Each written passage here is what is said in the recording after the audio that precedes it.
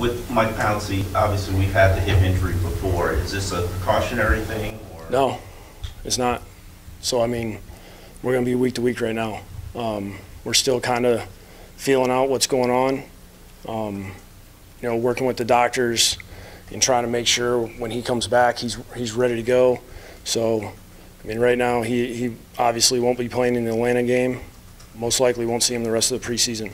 So we need to keep evaluating as far as what's going on with him, and there's going to be that constant communication of doctors, trainers, sports science, strength and conditioning.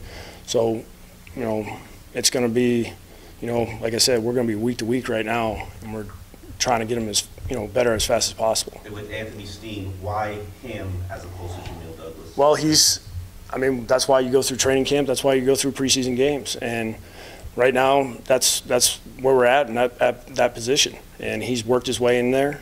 And it was one of those things where you get in the spring, it's hard to tell sometimes who your guys are. And you're giving everybody a shot. And he's come out there in training camp and really kind of caught our eye a little bit as far as doing everything right. He's fit up on guys right. He's been strong as far as at the point of attack. And when you're the center, there's a lot going on for that guy. And he's done a good job.